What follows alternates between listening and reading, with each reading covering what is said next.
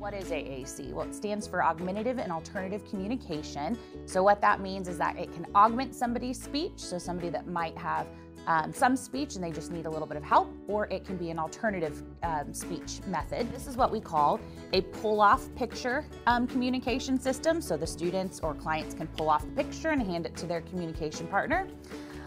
They can be more complex. So if you see this picture book, it's made up of different pictures that are bound together, and they can look like this too. So there's lots of different things, lots of different types of no-text systems. What I also want to show you is all of the types of high-tech systems that there are.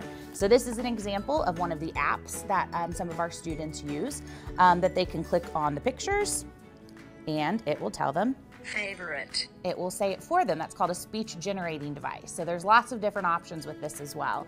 I think one thing that's important to keep in mind is you see all of these different options, and we all have unique ways that we communicate, and so should our clients that we serve. So one size does not fit all,